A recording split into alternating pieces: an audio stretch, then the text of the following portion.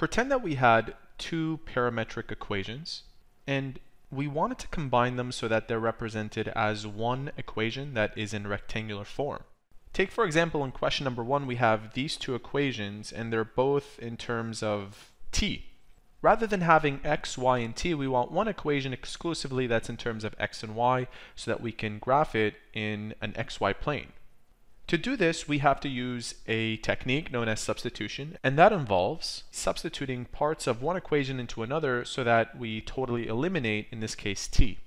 So what I will do is isolate for t here, and I can do that by taking the sixth root of both sides. So the sixth root of x and the sixth root of t to the power of 6.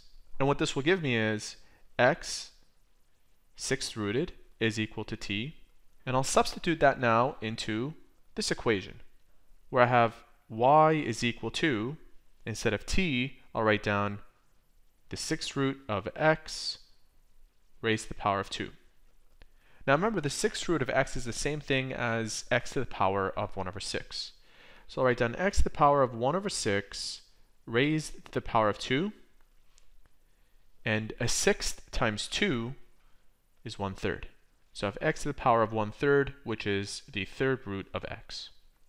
So rather than having two parametric equations, we now have one parametric equation where I have y is equal to the third root of x, or the cube root of x.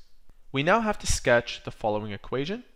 I'll put an xy plane on the screen, and a graph of the cube root of a function looks like this.